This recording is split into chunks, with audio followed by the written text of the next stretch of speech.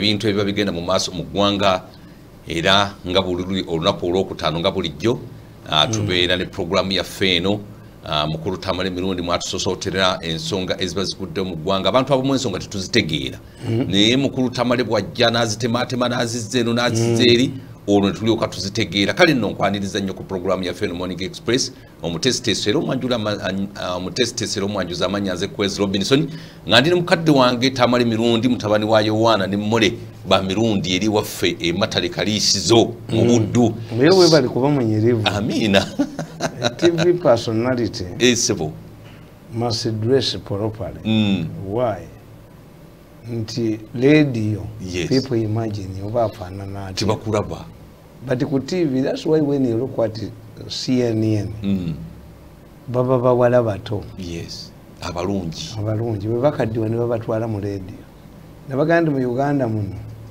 mulimu omukyala alina accent y'amaanyi ennyo naye tazzeeko ku TV kubanga tatunulikkako era nze bwe nali nsomesa amawulire ne bagamba nga nti gwe tujja gaveemu you are not beautiful tujja kusobola TV omukazi okusoma amawulire must be a beautiful woman ne ku radio era bawulira ddoboozi yes omukazi gwe bayita kasumba yita kasumba si gasumba yayagaza nnyo ye mukazi yasooka mu sports ne because was a beautiful omanya abasajja bayina waliwo abeerako n'amwambula waliwo abeerako n'alowooza ebirala waliwo abeerako yes kyobola teri kiziko oba kiki kye bateekako omukazi mubi ne ku reception kubeerako omukazi mulungi even when you see pastors bava mu gandula handsome men bambala masuuti to appeal to society toyinza gamba mayinza biri mbikkiririzaamu nkutegeera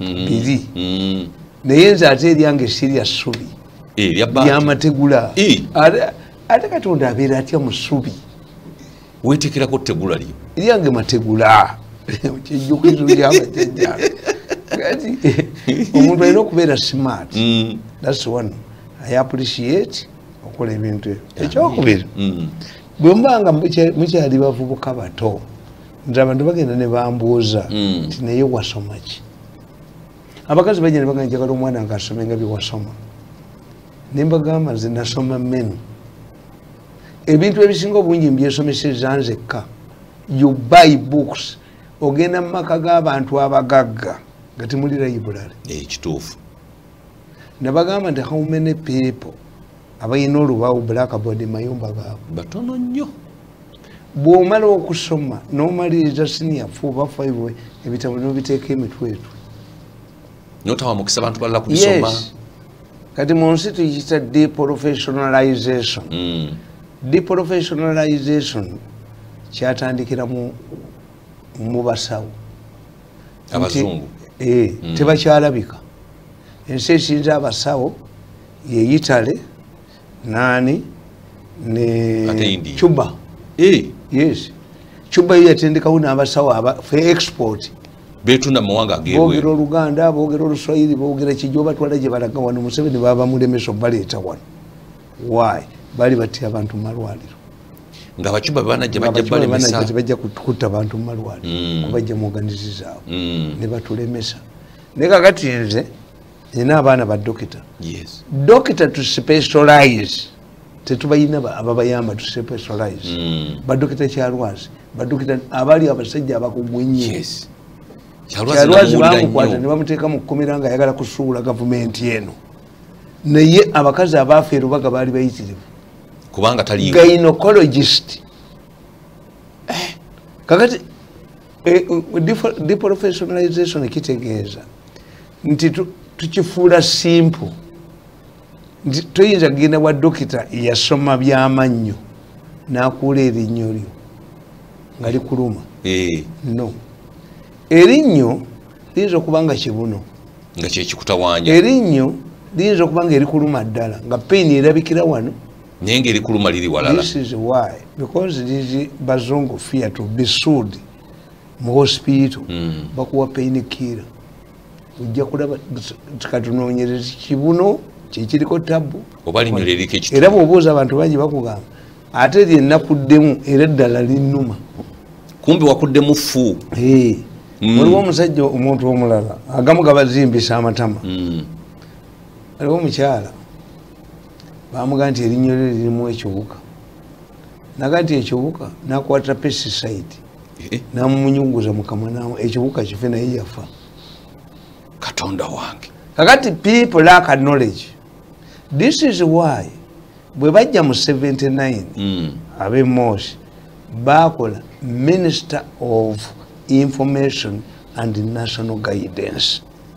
Era oyo omusajja yayogeranga ku maradio bamuyitangani yabeeranga nnyo ku CBS okwo yali walule yajanirule nga ali mu kitongole ekyo nga yakikulira yayogeranga ebyentalo biki ebyo one yafa bamuzikani waffe eyo mityana basajja kambwe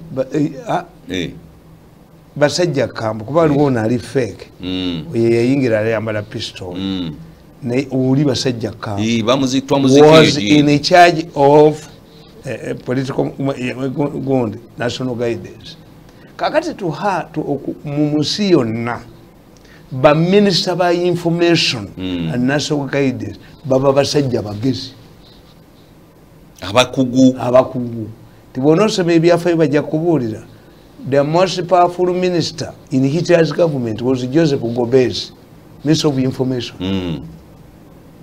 Joseph Goebbels ye musajja ekyasinza okulimba mu nsi alinga owe waffe wano yekye yakola yayitalimbanga bano Museveni toyinza kuddira mukazi mukadde Joyce Sebugwa bali mu nsi yavayo naga nti Museveni yasse nebanda Museveni ekizibu kitatwala media as important. I worked with him for 14 years. Abolugambo muliwa abolugambo media is very important kikulu nnyo nti abasajja bobola aba Uhuru Kenyatta balina empapula zaabwe mu America empapula zimanyiddwa ezikolera abakulembeze olupapula lukuba omuntu ne lumujjawo ate nga kituufu media giyita yakuzanya ekukuba n'ekogoloza eri mweri society eyabayigirize era abalokole batuyambye nnyo okukola radio zino ne TV biki bo bakifunye babuulira njiri yes kakati okudda ku bintu byammwe nti waliwo gavumenti eringa mu motoka waliwo luwondowa n'okuba endobo newotasobola kuwondowa kasozi kati NRM eno bwe yajja yasanga ensi eyonoonese nnyo. In fact, if Museveni in 1986 wanted to declare himself a king, abantu balikikkiriza. Twandikyejjusiza luvannyuma. Ne bwe yalisabye emyaka 20 balikikkiriza. This is why for us mu economics tulina kye tuyita consumer surplus. Consumer surplus kitegeeza ti ennyonta bw'eba ekuluma nnyo oli wiringi ogula ekipa ya soda omutwalo kubanga kisusse we kyandikomye naye buli lwogenda ng'onywa eyokusatu tukiyita desire return you vomit omusesema kubanga omubiri gwabuzovinze ekikola kye ekisusse that's politics nti Museveni yeyajja mu 86 abantu balindanga Museveni ng'anaayita ewaabwe twaddukanga nasulanga nabulagala nga tudduka okugyeka kasubi awo wansi okumulaba ng'ayitawo ng'atukubira ne kajjambo mu mmotoka but he has managed to stay in power for 40 years. Why? If you look what Museveni has been changing, Museveni yasaba emyaka ena nga muwambe yawamba buwambe n'agamba nti addeyo mu balance 10 bwe jaggwako n'akola constitution netugenda mu movement ayagala gye tuwambalagane nga ye most formidable person abibiina bonna basemwogera abayodde bazze balidde egyemeka ekyo 15 bwe tugenda netukyusa system tulaga multi party nti ekibiina kyekikuleeta kibiina kyani ekyali kisinza amaanyi nga bino babisibye emiguwa kya Museveni era NRM. So no Ugandan leader will get this chance. Nabagamba nti Museveni has been conducting himself as a student agenda mu nursery nasoma ebya nursery n'abivaamu n'ayingira primary emyaka 7 n'agimaliriza ebya primary y'omu naye kosi yekolaki yekyuka nayingira senior 4 nakola A-level the same student nayingira university university eyo bwobala okuva mu nasero okutuuka mu university waliwo emyaka giringa gyoba osomye giringa 10 omusanvu 11 2 13 neja nasale gyosanga mu 16 that's how Museveni has been changing tibuli system ye abadde akyusaaki system format mwatukubira kakati the problem wewali okuwondowa kuweddewo mwina kubeera mujjiya mwina okuwondowa kuweddewo but mu kiseera gy'okuwondowa teyaleeta kadomola k'amafuta kateekawa kukatereka mu bbuuli singa emmotoka esika nteekeramu wano sitawaana kudduka na kadomola kakati eyinza okubeera sitaaka kyova olaba abazzukulu nabandikidde Katonda bagaa nti jjajja mu mwagala akomewo ifu mu 7 returns naye ebiruma ensi mubimanyi tebabimanyi abazzukulu mubitereeze kubanga nze ayiteeriyo musooke mutereeze ze omulimu gwange kubasomesa nti ebiru Museveni muyinza okwagala akomewo. How many people who fundraise at functions ez'embaga omugole n'amala ennaku 2 n'addayo ne bazisaba nsonga z'amaka. Mu psychology tukugamba nti omugole bamubba n'omukulembeze bamubba.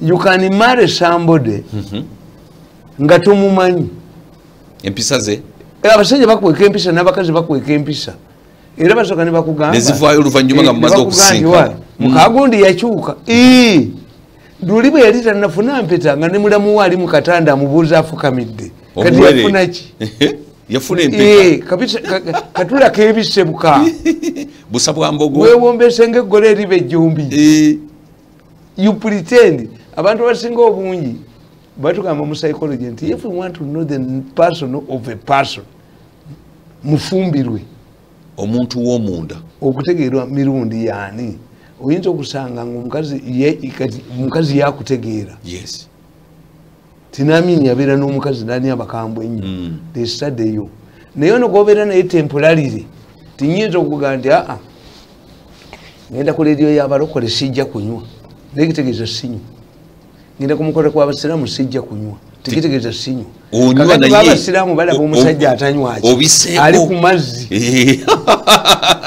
ne batamanya nti n'ebikambo obikozesa kakati ffe kye tubagamba nti abazzukulu baagala jjajjaabwe akomewo tetuganye naye okukomawo si ye Yesu naye ekikulu ensonga mugenda kuwasa embaga mukwate omukazi mumuleete naye nga omusajja talina mulimu talina sente zakuliisa mukyala era nze mbaga nti ku sente z'embaga musooke mubuuze otuyisa okusonderako sente z'embaga naye oyina omulimu kubanga you are bringing an additional burden ofunye omukazi agenda kuzaala era kyova bwawulira nga bagamba amata galinnya ebbeeyi amafuta galinnya ebbeeyi emmotoka wagikula enywa mazzi weyingira mu kiraabu ki ey'abanywi b'amafuta maintain yourself there nga ntambuza ku kigiri abafulumya amafuta kakati mugenda kusima amafuta I want to assure you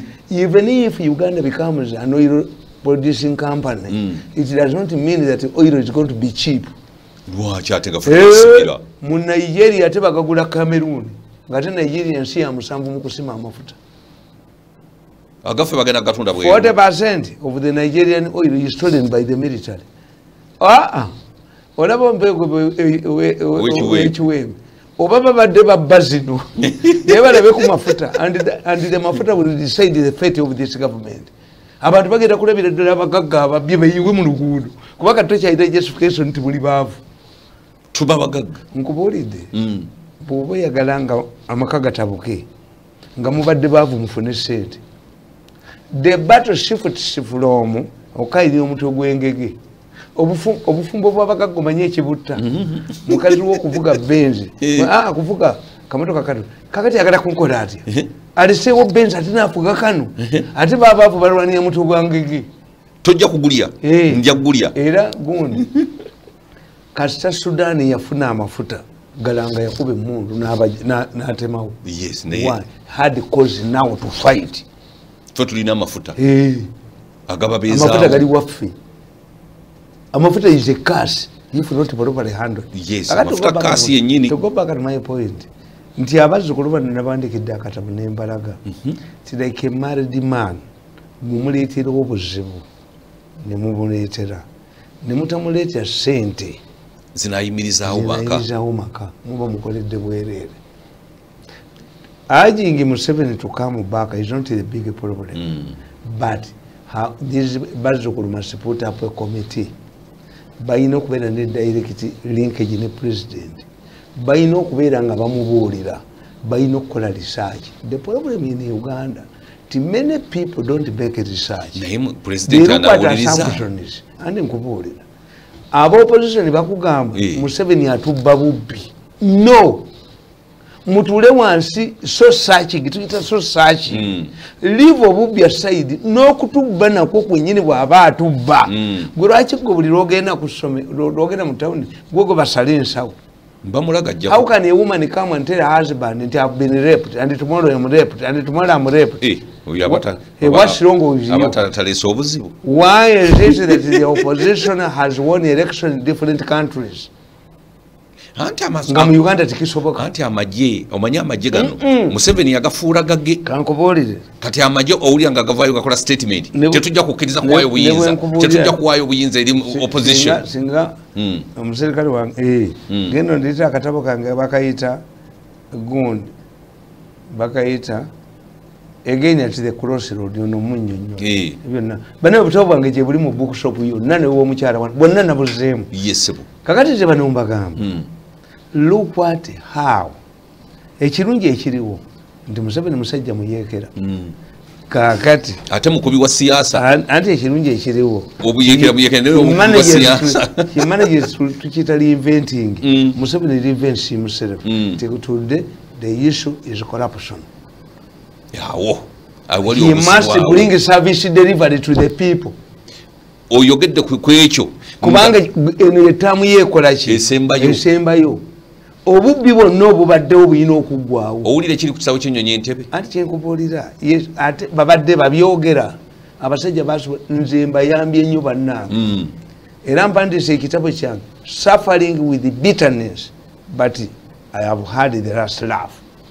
Banjuze emyaka 10 ne banjogera bakuba mwana wange ne bakuba amannyo ne bakuba famire yaffe nanjafuwaza omusajja ali omu ye yalowooza nti ajja kunjafuwaza pulogulamu nazijako neno bali nasajja gwago eryo libaluka kale singa likubira embali neridduka apologize to lwabwoko oba pulogulamu kati kiri ku muhosi n'entwe yakyo n'ogutwe. I don't associate with such a people. I cannot associate with Balaam, no. We will be isolated like a rapper. Balaam should be liberated by rapper. Yagama, hey, twetonze, no, what you are seeing, these are symptoms. Ensanja bavu eba symptom. Tebakuba nsanja bavu. Everywhere you see a crisis that is explainable. Kyenadde nkugamba nti omwana omuto w'omulembe guno alina okuba nga yasoma psychology.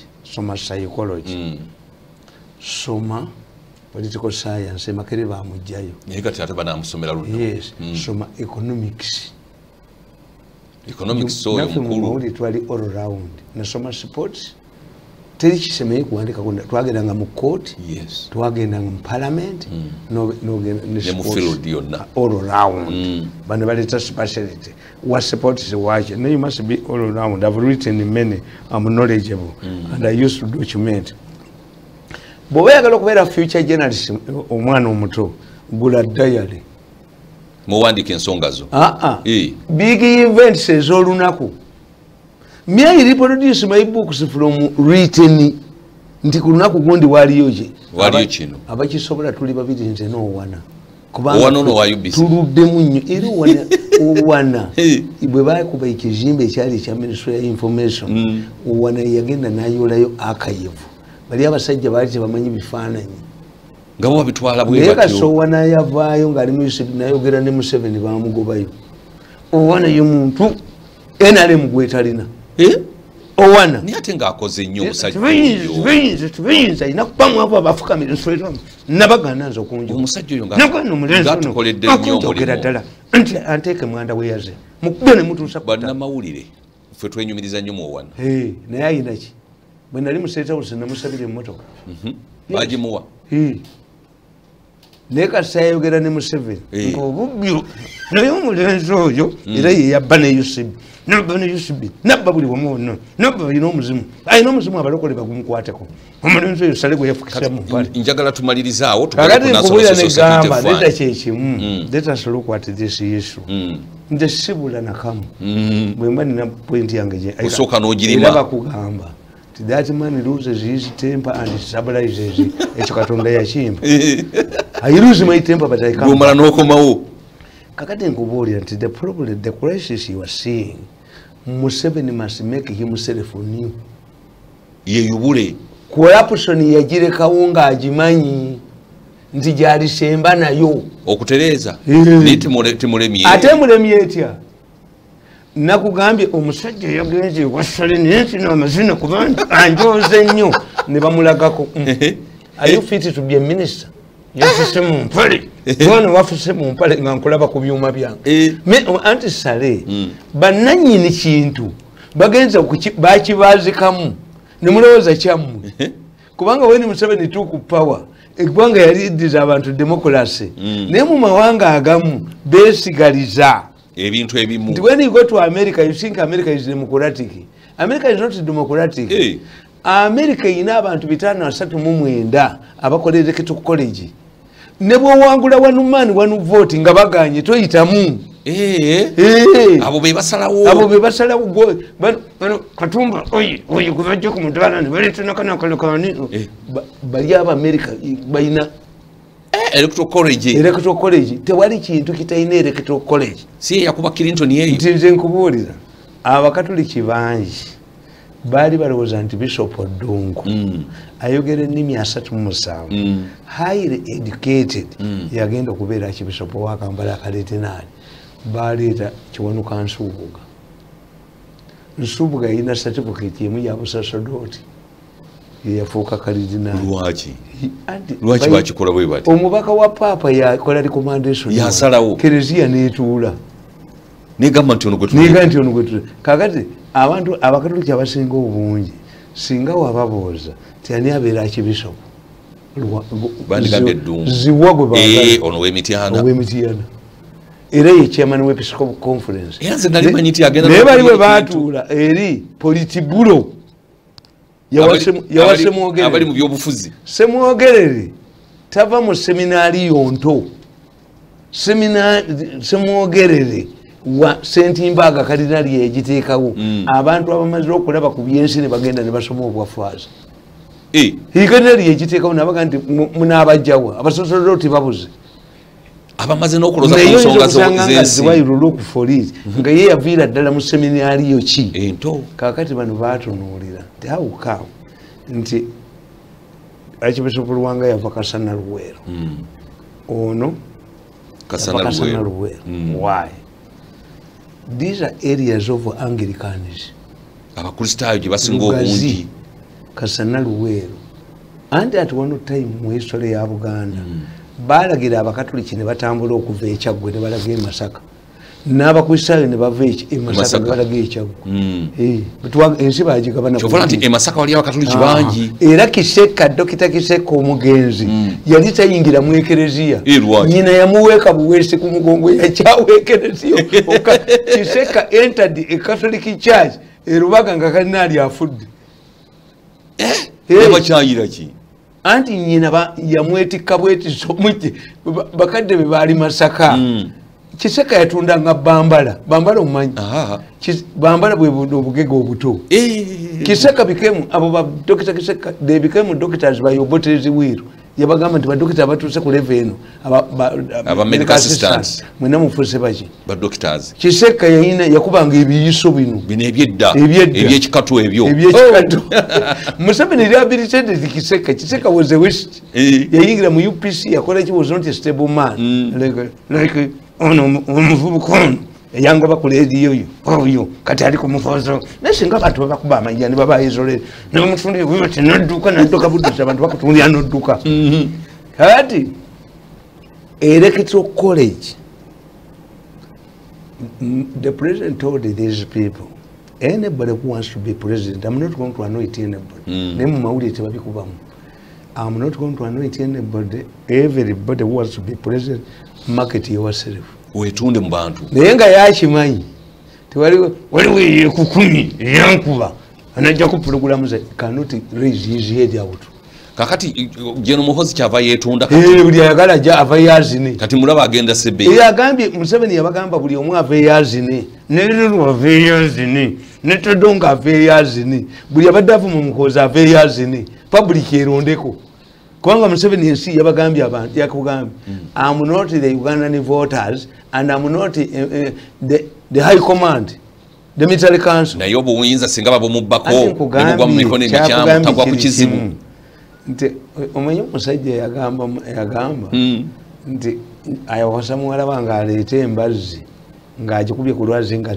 tebongose nenga kisoboka anti kakati gwakukkiriza vayo zine oyina resources politics is a name and money toyina sente Muhoozi azijja wayi andi nkugambye Muhoozi mumusondera tobuuza muntu jajja sente gulwakiza akugula nawe genda gye bazijja ate tulina obuyinza yes kakati oli omusajja agambye nze mbadde mu takisi emyaka mingi era nayinvestinga nnyo mu takisi singa omulenzi ono baali balowooza nti bwe banjogale banfulumya sente sinja kufa obwavu I had invested and two I live a simple life yes I did not contract any loan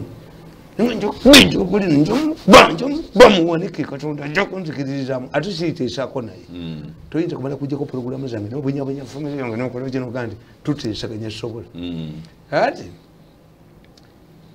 mu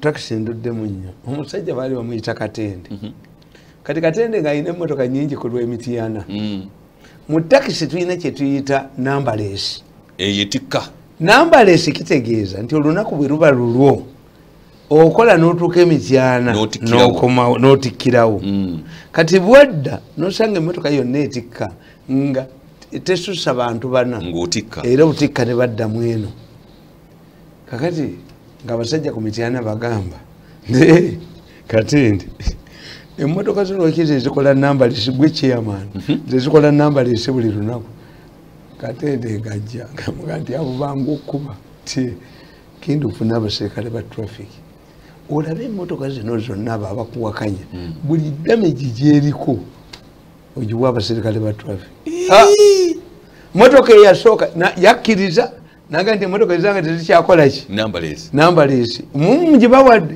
eyasooka mu Lubigi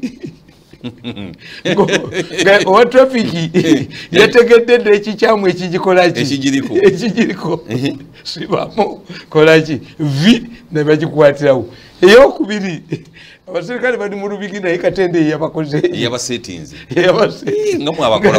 nga nemmotoka amanye ebizigire ebibya akataala nayo nebeerawo eyaddirira ye yesirikizi nenga buli mmotoka eyingira mu Lubigi yabuzeewo abatrafiki ne Katende gayayisa bubi abantu nze nakimubuulira bwabu bangu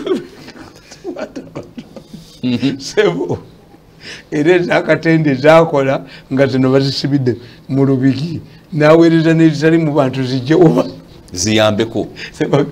ziyambeko ku mbeera nambalisi tugikulekedde bakitegeera oluvannyuma nti yabalyamu olukwe ate lukweki oyo politics Kagame mu Rwanda etteeka likuga nti enkuŋŋaana z'ebyobufuzi zikubwa mu bisaayi bwa mpiira RPF ebisaawe byonna ebigula kati enkuŋŋaana nozikuba ku mutwe RPF kati negamba nti yeteekamu enkuŋŋaana zayo yokka anti ezigulamu advance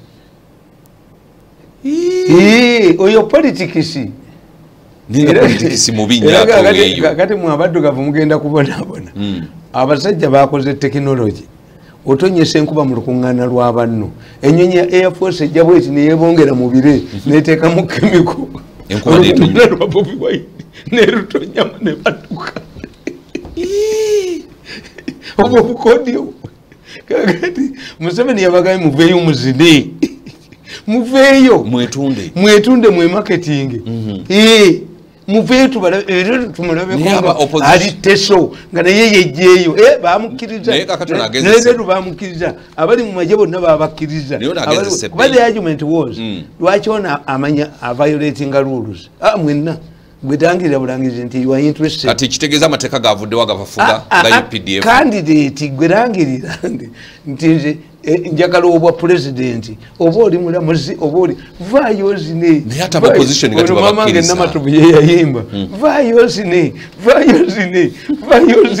muveyo muzine mwenna temugaa nti mukoza nti president ali the president told anybody who wants to be president to market himself, and he said, I'm not the people, I cannot usurp the powers of the people of Uganda, the franchise of the people of Uganda and the military council.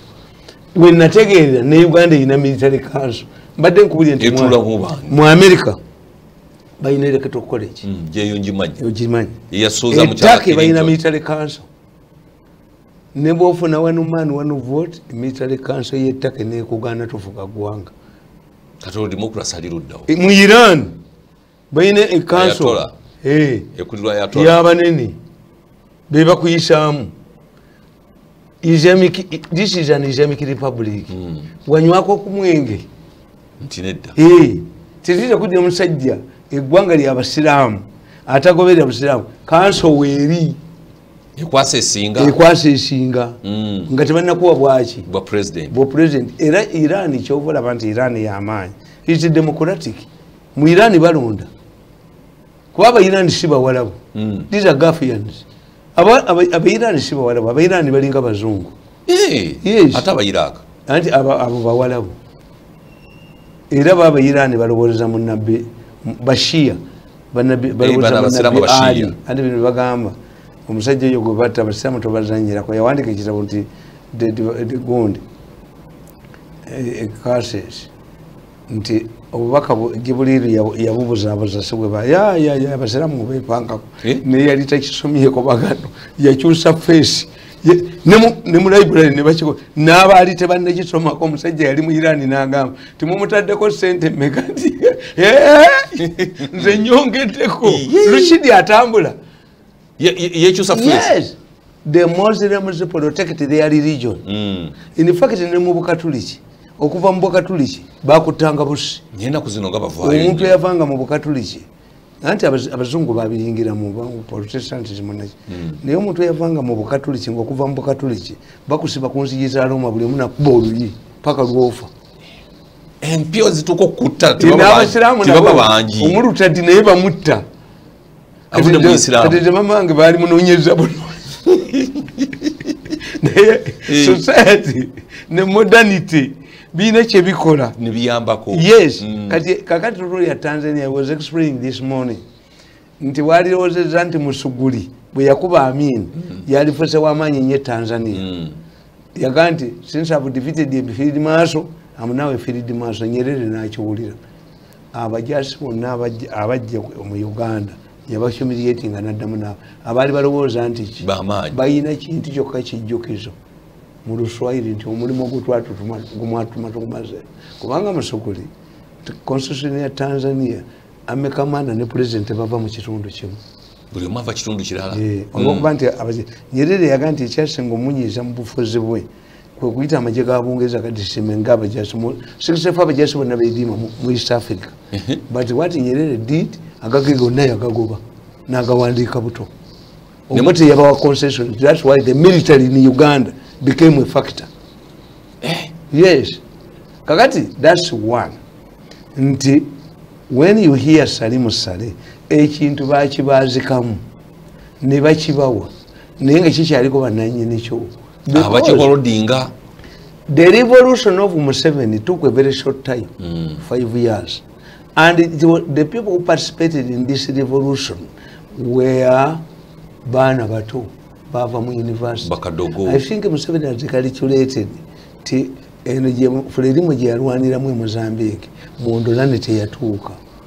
Mondolane bamutega ebomu mu bbaasa ate Mondolane ekitundu kye yalwaniramu era si yali azaalibwa baatukako waliwo ekiifu yabaga nti munviire ku ttaka lyange munviire ku ttaka lyange kubanga obwakabaka bwange tebujja kubeera na piisi kakati balwanira ku boda ya Tanzania kati Mondolane yalina omukazi muzungu ate nekimuleetera obuzibu ye alowooza nti could appeal to the Portuguese kakati Museveni bwasitadinga nti ANC yatandika 1912 okulwana gundi alidde Eddi Mandela by the time Mandela took power banne Oliver Tambo bali bakadde nnyo nga tebakyase era nze mu bantu besiwa value ndi Mandela simuwa nnyo value ate lwaki Mandela mulabanga Sulemani mu Bayibuli Sulemani yasaba Katonda amuwa amagezi nga profesa bw'anaabeera kakati judgment ya Sulemani bwenjitunuulira ti abakazi beebakira omwana naga nti tumusaleko oli naga nti nedda nakugaa nti Museveni bamugaa nti bamuwadde obutwa ye nabagamba musigalewo zizinga ne mukyalanju bamwe munfumbire emmere bakizudde mwampadde obutwa naye temubatwala akafuni kaali kakabwe balabyeko kakati lokwati the two Sulemani the contentious issue was not that Suleiman had been endowed by God with the wisdom. Era bakugamba mu bitabo ebimu nti Suleiman yafa n'asigala ku ntebe ng'atudde. Enkuyege ne zimuluma ebigere. Enkuyege ze zaabulira ebinyonyi ebirala n'ebisolo. Ntindo nti omusajja yafa dda. Ne bagamba abasiru mu musooka okutegeera. Suleiman yayogeranga n'ebinyonyi. So Suleiman Katonda yamuwadde amagezi. But the case they gave us, but what the case is singao, a more complex. Yes. When I look at the Museveni situation, is better than the Suleiman. Kwaje chali chimukwatako, tibakuwadde obuki. Obuyinza. Obutwa. Abakufumbira emmere bamukyalanju babakuwadde ki? Obutwa. Kati nga alina kusalawo babakuwa kafuuni. Nedda bwe baba bampadde obutwa nga be banfumbira emmere, mubaleke enfe nga bandaba. Chibabadde bagala bakituukirize. But why don't you consult another doctor? This one, in my assessment, is better than Suleiman. Because Suleiman... Ani yagamba Museveni anonye ku dokita omulala? Museveni yennyini. Yaga nti muleeteyo ku dokita omulala. Naye nga mambuluga ge gamuluma naye beesiye dokita we aluulize agambye nti bamuwadde abamufumbira emmere Abaganda bamuwanga yabaguze. Oba Museveni yali oba Besigye yali tamanyi mambuluga nga teyagasomaako. Yali agala kuttisa banne. But me I don't want about Besigye enkwawa zibeerayo buli wamu wonna. Besigye I think he hates Baganda. But the issue is nti what was the reaction of Museveni compared to Suleiman? Suleiman tewakawaliko mwana we n'omu. Tekyali tekikwata ku personal life ye. Look what Museveni. Kyali kikwata ku bulamu bwe. Ku bulamu bwe. Naye baga temubajjaawo. Musoke mubaleke. Mubaleke. Nga bakafuuni eri batandise n'okawuuba. Nga bakafuuni bawagala.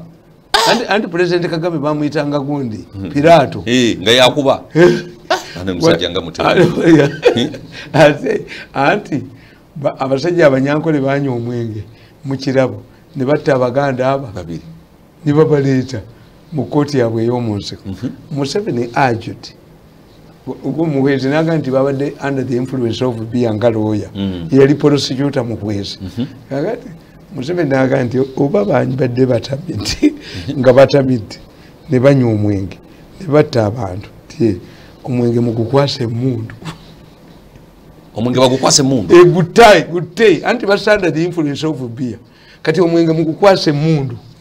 Abatamivu nga bayagala bakwase emundu. Omwenge. Omwenge bagukwase emundu. Kitegeeza babadde bategeera babakuba akafuuni. Naye Museveni urged it was a tricky situation. If we did not kill these people, the Baganda would say nti ffe batutta. Batukuba mu lutalo. Babakuba akafuuni. Kutamirira mu bbala ne batta Abaganda abo. Nabo babatta. That was the ruling of the bush. You kill a woman, or you rape a woman, you kill her. Neloza n'abantu abalala bangi abaafa. Obotisi yabatta bonna. Ne Museveni yatta nnyo. Ekiwandiikako. Let us come to this issue, the situation gye tulina. Nti bannannyini kintu baakibaazikamu basale. They are still young. waliwo n'omuntu gwoyazika empale n'omulaba ng'agizanyiramu nomuga tudde eka weeyambule wajinja zisaati ogituusa ku ggaali ogituusa buli wamu wajinja zise n'okkiriza waliwo n'omusajja alinga nze bw'oba onyamulya muwala wange mukomyawo ate gwoba onoomutwala ngobaolidde nze muwala wange nankubira essimu ntaata gundi ankuba nina Land Cruiser yange njiyita mu Miransozi esula mu Fulutanga nembazi tukubagana n'omuko gw'omutto wasa omulala nakomewo kakati gwe ababoto bakubangako kuki nze nkuba omukazi n'okuba mukulu munno jjajja nalaba jjajja omukazi nga bamukuba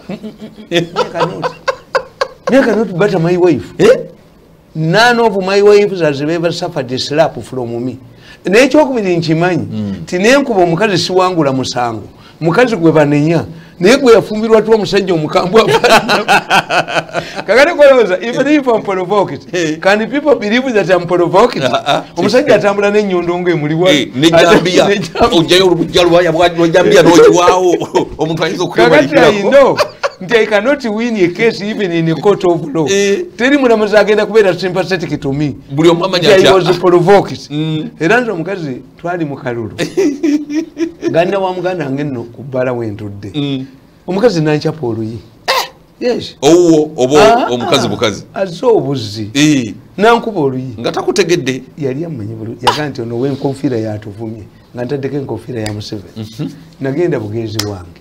N'owummula kumakya nenkomawo nembuuza omukazi nti naye nanga nti musajja gwoyirika katonda nti babadde baagala bakuprovoki nga abeefuddisi bakube bakuttire wano naye omukazi engali zankuba kweziri zakutuka weziri ate nze mmanyi tekuli engali zankuba oluyi tekuli naye namanya nze I can understand provocation nti oli mu mmotoka oba mu kifo oba mu hoteri olya mmere ne bavuma Museveni bakyala bange mbagamba ti bwe mugenda mu saluuni kasiru kakola katya waliwo buno bwe bagula obuguzi biki oba mu takisi toyanukula bategedde muoli oba oli mwana wange baba bategedde muoli toyanukula baba bakutegedde busindika emesegi okusikiriza yona motoka yange bagitaddemu pulogulamu yange enkanjoge naye naye bamuwolereza toka ofisi kumambuzi manyoko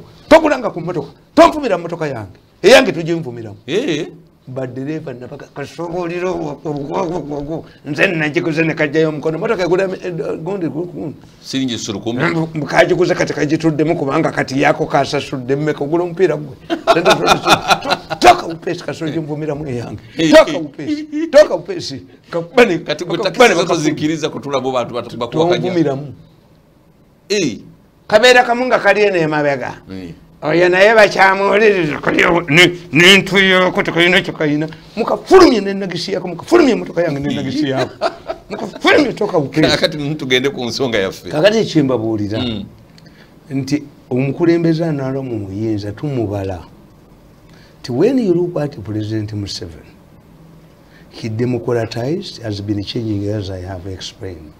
2 omukulembeze anaala mu buyinza takola nsonga n'agimaliriza agireka mu kkubo to make him relevant nti how many times has he been in negotiating kati bannayuganda tebakooye and how many times has he been in negotiating with Mengo mirundi mingi yes tuteese n'aleeta n'etteka n'abalifuuminga nti kati waliwo omusajja yavudde Sese yawandikidde gavumenti ya Uganda recognize me as the king of Sese Daniel Kintu naye fuuka obwakabaka anti temwategeera nti abasajja bali bwe babazanyira waali wamu bwe muba mwagala okudifayi ekintu kimalamu amaanyi mukifuula ekingi mukikutule kutule kibenga tekyalina value kasi ekintu kibadde tolaba emmotoka nti ziriko limited kasi emmotoka ate Muteesa yekireeta mu 60s Muteesa yagamba nti bwe muba mutidde federal nti mulina bwakabaka buli muntu yenna ateekewo obwakabaka tuburecognising ne bakiteeka ne mu constitution ya 62 nti pulezidenti bwa Uganda ajja kugiwa mu bafuzi ab'ennono abasajja abataateekawo bwakabaka baali bateso baga nti for us every man equals the other today bwe balabyemu esente ne pajero emulimuli gyali ate nabaga nti these people more powerful than the Kabaka of Buganda kubanga emulimuli alina Teso district kasa across the border yes afugako ne mu Kenya Mumbere is one of the most powerful kings in Uganda ono wesire Mumbere jobola baba creating trouble Mumbere abakonzo bali milioni 10 akulo eri ekivuludda wa ninga Kabaka waabwe ali ludda wa ali mu Uganda ali wano President yava mutye nnyo Mumbere ate yabwerwanirira tebamuwa byakugundi kubyakumukeka but what I know is that Mumbere is seeking for peace Mumbere agala mirembe na ye yagaleko tachagala byakulwana na ne politicians abali you must understand tiboge nzisigenda kumukazi nga yanobye abali bamwagala bayifula abako mukazi nzibono basikoma sigendayo kakati Mumbere ba politician bamufunira kochi obululu our king is good so it is up to government to decide this kubanga emudiza peace efuna obuwagizi oba emujjako ne bajiwangule kubanga ino okumanya nti bwe twali tulizawo obukulembeze obwennono twagamba every district that recognizes a leader afuuka traditional leader district no referendum ate temwateekamu ka provision kagamba ti in case of an area where you have an existing king or traditional leader he must receive the consent eyono munne buli district kasikizo okubiyimirizaawo ate gavumenti yonna esala amagezi emuwe emmotoka n'abasekani n'obukadde 5 omwezi nguyo yerira obukadde 5 sente nyingi si mu mwezi 5 million nga tolina ekyo zikoledde ate abagezi nga Kamuswaga yali bweru alina gundi nyingi nnyo ne government organizations ezimuyambako kanaye yeeteramu emipiira gy'ebika ewaabwe kubani bano mwe babadde babbira era kyava abafubutulayo kati Kamuswaga taddeyo emipiira gye alina emipiira gye musajja nga naye muto era tebakyayibuyita bwakabaka bwa Kamuswaga babuyita obukama kuba yava Bunyoro Kamuswaga yewagula ku Bunyoro Kabumbuli yava Bunyoro so kakati kyenkuginyonyo kirimu ekiti nti etteeka bwe likolebwa ne mutalitunuulira impakiti yaalyo libaleetera ekizibu gye bujja yes nti ono mu tteeka muli ate sekandi yakibabuulira sekandi yabagamba Kabaka temumuteeka ku mateeka bali bakitadde misirinians ab'Emmengo nga bakulira Damayano Lubega ne bagamba nedda Kabaka ateekebwewo chapter number bagala kumufuula batya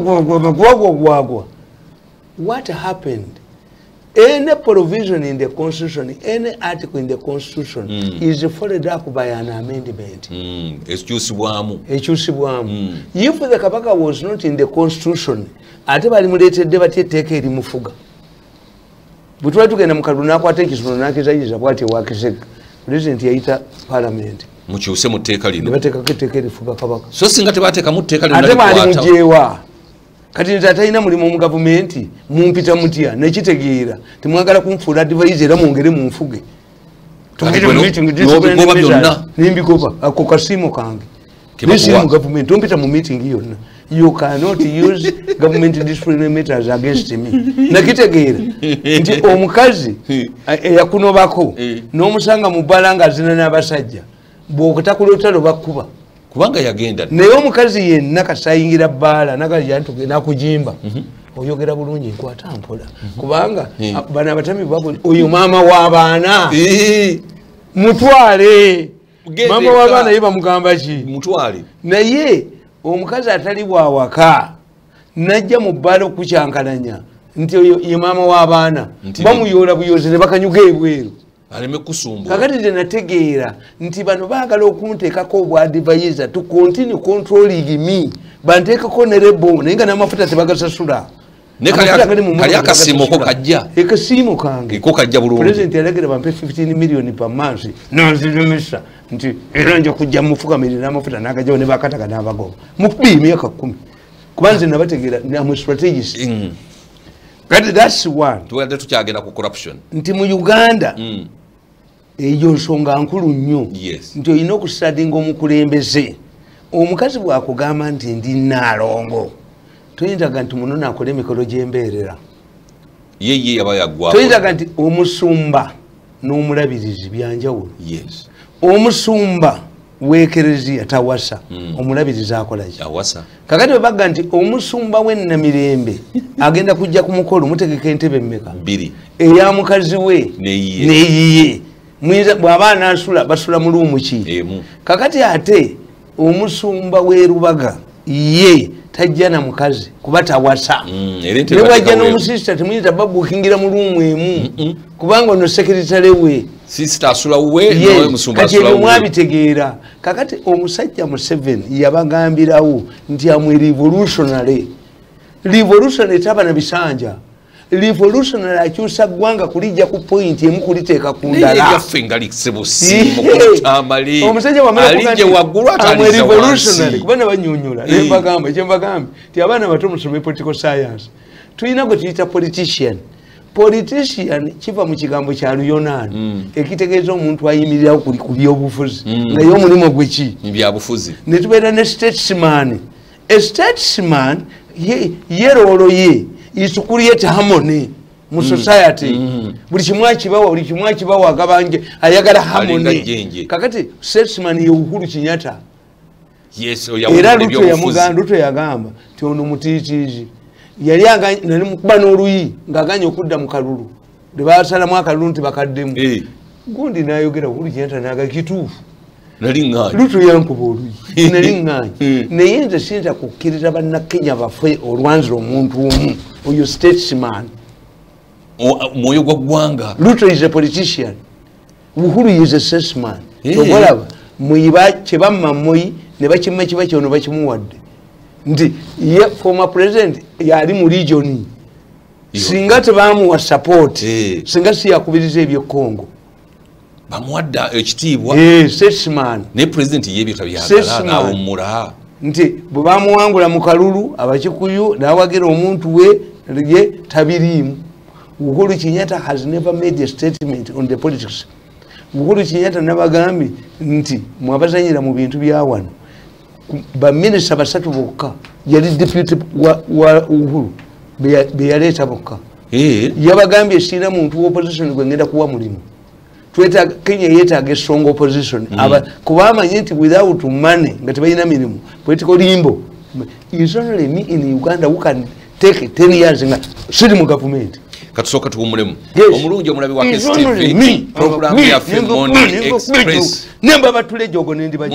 omulungi wa KSTV program ya Morning Express wetu wetambula nyongero kujjukiza nti omulwadde w'ekirwadde kya kansa ngulina ekizimba ku bwongo oyina kansa w'omusaayi kansa w'amagumba kansa w'ebyenda kansa yenna owabuli ngeri yonna ng'olina sukaali ne bweba type 1 type 2 sukali ne bwabanga kumazeeko ebbanga lya myaka 20 aba Proma Herbal Research Center bakutegeeza nti nno bakujjanjaba bulungi nnyo sukali n'atereera era noddamu n'obeera bulungi nnyo aba Proma Herbal Research Center wali mengonga ku ddwaliro bongera ne bakutegeeza nti bajjanjaba ekirwadde ekya pressure wabanga yakuluma akusanyalaza ofunye ne stroke bakujjanjaba eddagala balirina ate era nga bajjanjaba ne ulcers eddagala nno lino bamala kulitabula ng'obakubidde essimu ne bakutabulira eddagala kasita obakubira essimu kino ekikuluma ne bakutabulira eddagala kale ogendayo olina kusooka kukola appointment bajjanjaba ensimbu ne bwobanga wagwako mu kyoto nga wagwa mu kyoto ensimbu bagijjanjaba bajjanjaba ekirwadde eky'empanama okugejja obusajja ne bujjamu amazzi ekirwadde ekyo bakijjanjaba bulungi nnyo bajjanjaba amagumba ennyingo eziruma n'endwadde endala zonna ezikutawaanya mwana wattu balina ebyuma ebikebera basooka kukebera ate nno ku bwereere n'oluvannyuma ne balyoka bakujjanjaba basangibwa mu Mengo nga ku ddwaliro ekkulu awo nno we basangibwa aba Proma Herbal Research Center bagamba bali ku ssimu noti 7 noti 9 477 noti 2 ngikuddiramu gwe abadde tannaba kapapula nti nno essimu ya Proma Herbal Research Center wali emmengo eri noti 7 noti 9 477 noti 2 kino ekintu kibagamba nti gwe bwanga toli mulwadde naye atosobola essimu eno bambi okugiwa mukwano gwo muganda wo n'abantu bo ne basobola okugenda ne bafunira ku ddagala erijja okubayamba okubajjaajaba ate nga liri ku muwendo musaamusaamu basangibwa Mmengo walinga ku ddwaliro ku ssimu noti 7 noti 9 nya 7 noti 2 noti 7 noti 9 nya 7 noti 2 katuumulemu n'oluvannyuma tukomewo ne puroguramu yaffe eno tovaawo.